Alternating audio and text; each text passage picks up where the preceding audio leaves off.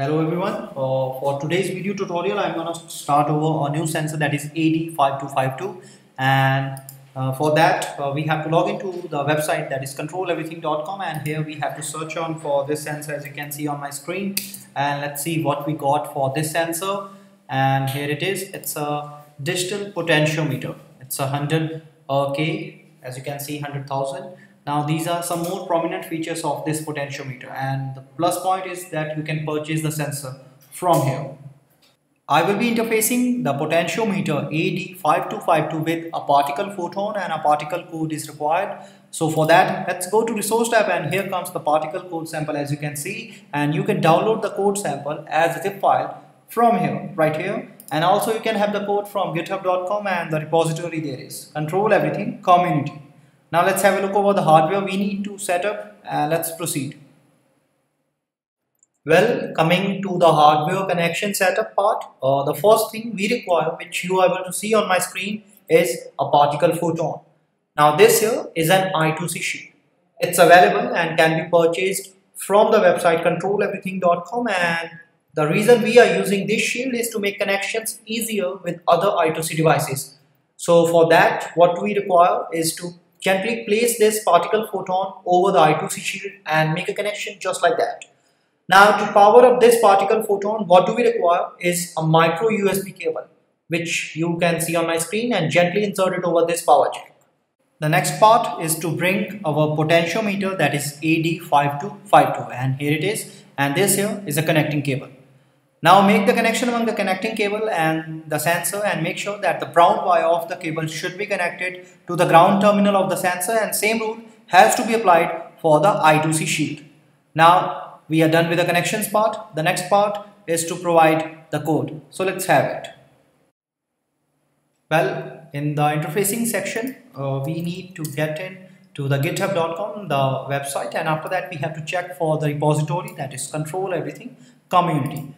After that, we have to go for the sensor that is AD5252, and here comes the particle code. But before moving to the code, let's have a look over the instructions we need to follow. And it says that we have to log into our particle photon and set up the device, and the instructions are on this.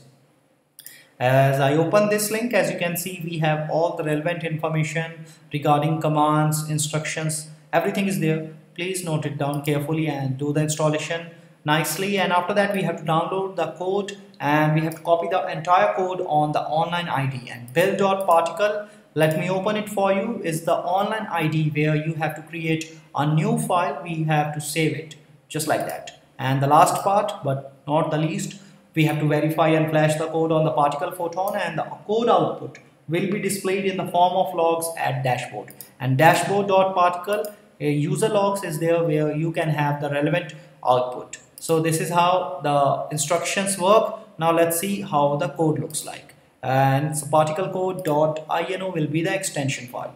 Now in the code, as you can notice, we have included some of the header files, libraries, application.h, and Spark wiring I2C.h. We have defined the address of the sensor, that is 0x2c.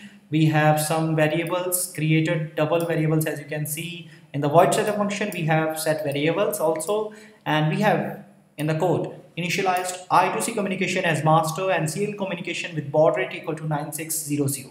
In the writing section part, we are going to send instruction for potential channel 0, which is 0x01, and we are going to send for input resistance value, that is 0x80. After that, in the writing section, we are going for second part, which is for sending instruction for potential channel 1, 0x03, and input resistance value 0x80.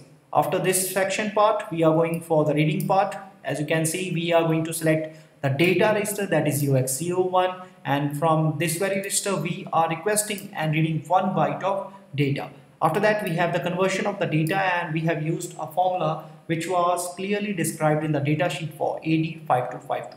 Similarly, we are going to select the data register 0x03, and from here we are requesting reading and converting the data for 1 byte. At the very end, we have the output to be displayed on the screen onto the dashboard, which is exactly the resistance channel 0 and resistance channel 1.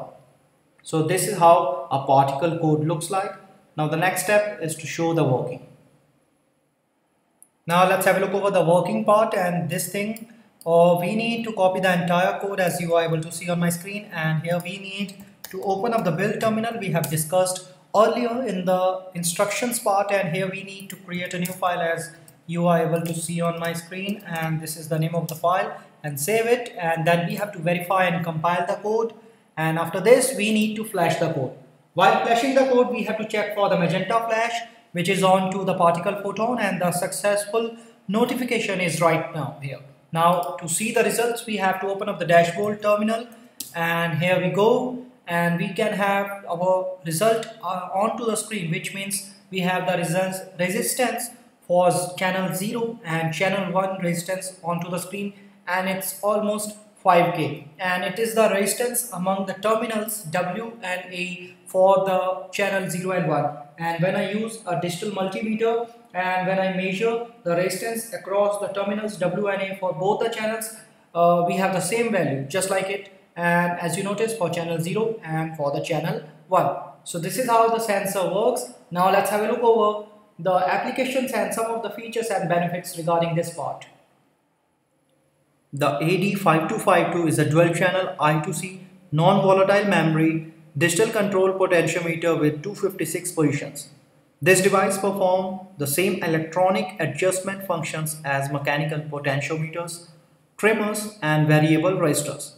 The part's versatile programmability allows multiple modes of operation, including reading, writing access in the RD, AC, and EE MEM registers, increment, decrement of resistance, resistance changes in ±6 dB scales, Viper setting readback, and extra EE MEM for storing user-defined information.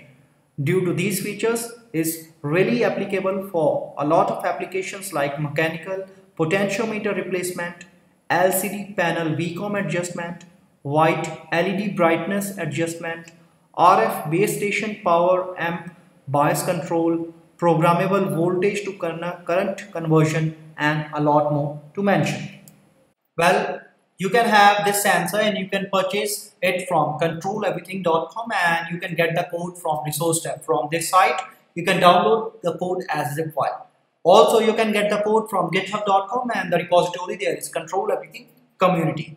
In the end, I would like to make it clear that if you have any doubts regarding any part of this sensor or video, you can have your queries on controleverything.com, and you can post your comments on the community page on this website. For articles and blogs, you can have a look over on instructables.com, and to subscribe more video tutorials like this, you can have a look over our YouTube channel. In the end, I hope you enjoyed this video and had a good one yourself. Thanks a lot for watching.